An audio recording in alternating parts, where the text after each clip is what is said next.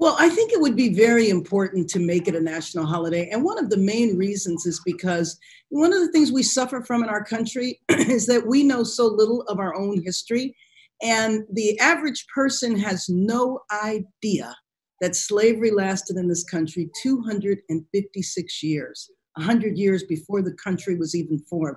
They have no idea of the brutality of slavery. They have no idea what happened after slavery, the fact that people really weren't free. They were incarcerated and enslaved over and over again.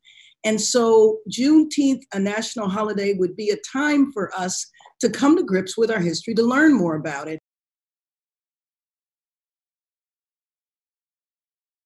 I think they would have a deeper understanding of the phrase Black Lives Matter, because for 256 years, and one could argue up until today, Black lives did not matter in this country.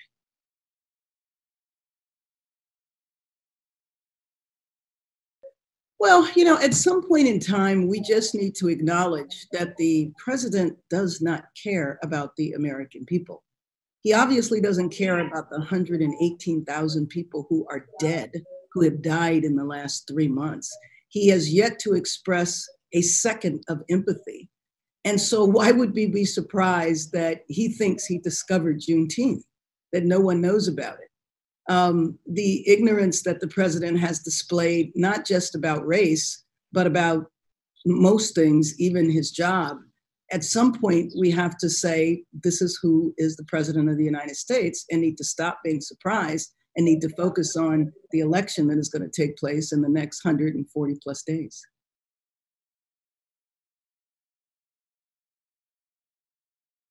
For members of the administration to say, or even the president, there's no systemic problem. It's just a couple of bad apples, is a negation of the history of this country, which is a great reason why Juneteenth needs to be a holiday.